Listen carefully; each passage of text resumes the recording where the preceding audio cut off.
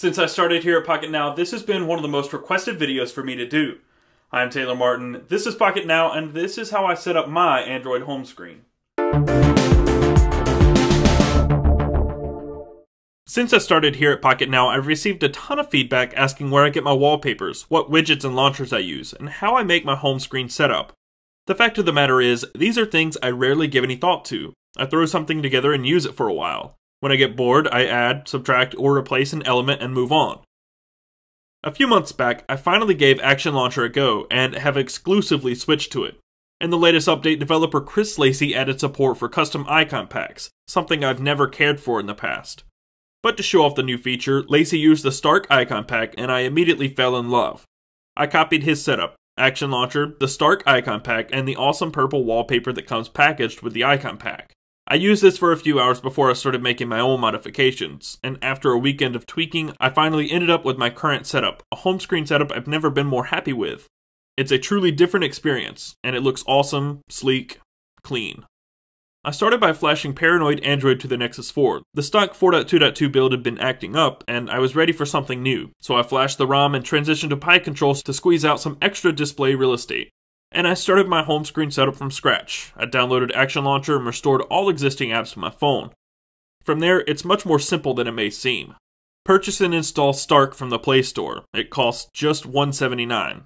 Once that's installed, from Action Launcher, press the Action Overflow button and select Settings. Choose Display, then Icon Pack, and select Stark. I also adjust the screen margins a bit to make the edges of the home screen as close to the edge of the display as possible. I narrowed down my home screen page to just 1, I up the grid size to 5x6, and I make the dock 5 icons wide. Return to the home screen and long press in a blank area. When asked where to choose the wallpaper from, select Stark. There are several great wallpapers available from Stark, but my personal favorites are the gradient purple and blue.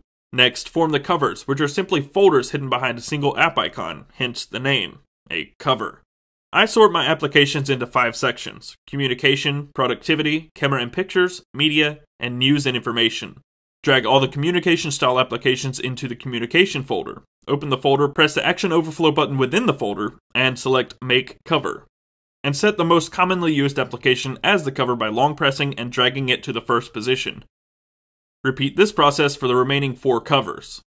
All that's left is adding widgets, which is the most difficult part.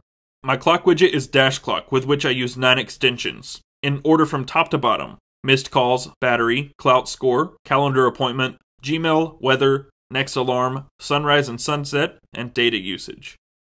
I use Ultimate Clock Widget, or UCCW, and Play Bars from Google Play.